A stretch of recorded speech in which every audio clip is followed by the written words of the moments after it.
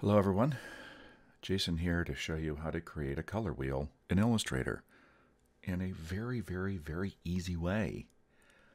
So first of all, we need to build this color wheel. So I'm using this as representation. And the best way to build a color wheel is to use the Polar Grid tool, which is nested underneath our line segment tool. Polar Grid tool. Click with the cursor on your artboard, setting a size of 500 pixels. 5 concentric dividers, so we have 1, 2, 3, 4, 5. The outer ring isn't considered a divider, it's just considered the edge. 12 radial dividers, 1, 2, 3, 4, 5, 6, 7, 8, 9, 10, 11, 12. Beautiful. Click OK. There is our color wheel. Now in order to make each one of these shapes fillable, I need to go to my Layers panel. Open the twirly, open that group of this object that I have. I want to target just the radial dividers. So those are selected. I'm going to hold down my Option or Alt key and my Shift key, and I'm going to extend those a bit beyond the edge of my outer ring. This is something you have to do. I'm going to select that wheel again, Pathfinder panel, and I'm going to use the divide function. The divide function doesn't work if those simply touch the outer ring. They have to go past it in order to divide it.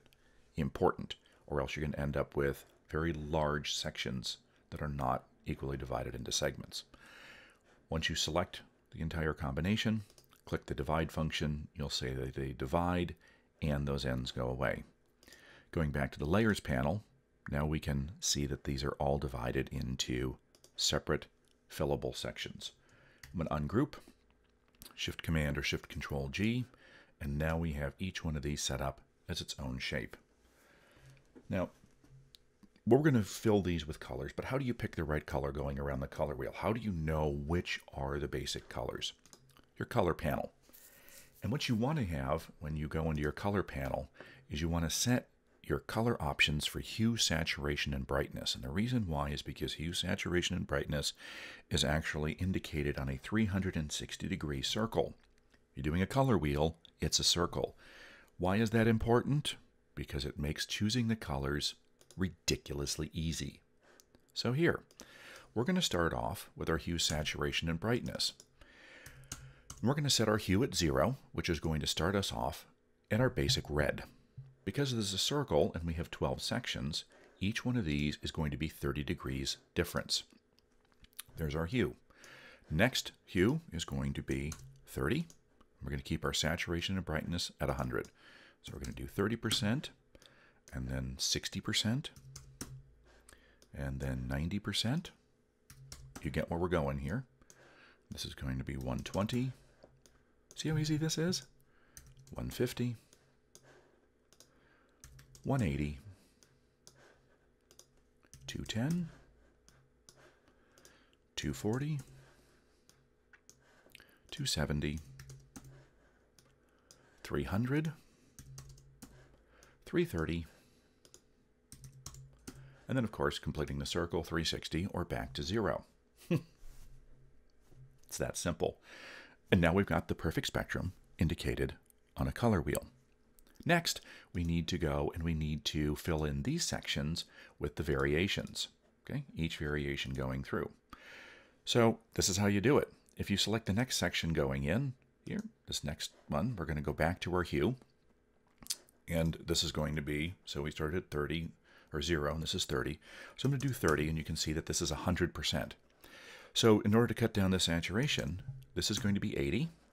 And then this, coming in, is going to be 60. So I can apply that color again and say 60. Then I can apply this color again. So make sure I get that selected. These are a little tricky to select as you go through here. Zooming in would probably help. Apply that color. This one's going to be 40. And then this last one is going to be 20. There we have it. Now we have all our variations. Now what you're going to do is you're going to complete this process going through with each and every color, just like I showed you.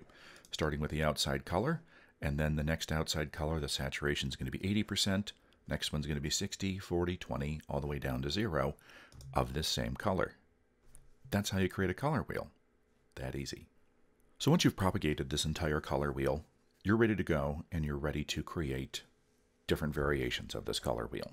So to create different variations of this color wheel, you can duplicate this as many times as you'd like. And the easiest way to do that is to hold down your Option or Alt, click and drag, and duplicate these so that you have multiple different representations of the color wheel. We're now going to take one of the color wheels and select the entire wheel, Edit menu, Edit Colors, Recolor Artwork. If you're not running Illustrator 2021, you won't see this window. This is something that they've just added. What you'll see is you'll see this. To get to that initial looking window, click on the Edit tab, and this is what you have. Now this Edit tab and the settings here is virtually the same as this window when you go in. The only difference is that they've taken out a couple different items. But here, or in the advanced options, all we want to really talk about here is our saturation and our brightness. And we can adjust this. So with my wheel selected, I can choose my saturation. So there's my saturation, and I can saturate or desaturate that entire color wheel. Great. I'm going to go to this next color wheel, and I'm going to try something that is going to be brighter. So now I'm going to click over to my brighter, and I can go and I can adjust this so that I get more intense saturation, less intense saturation, or go in and do my brightness overall. So there's my brightness. So there's just a quick little tutorial on how to put a color wheel together and create your different hues and saturations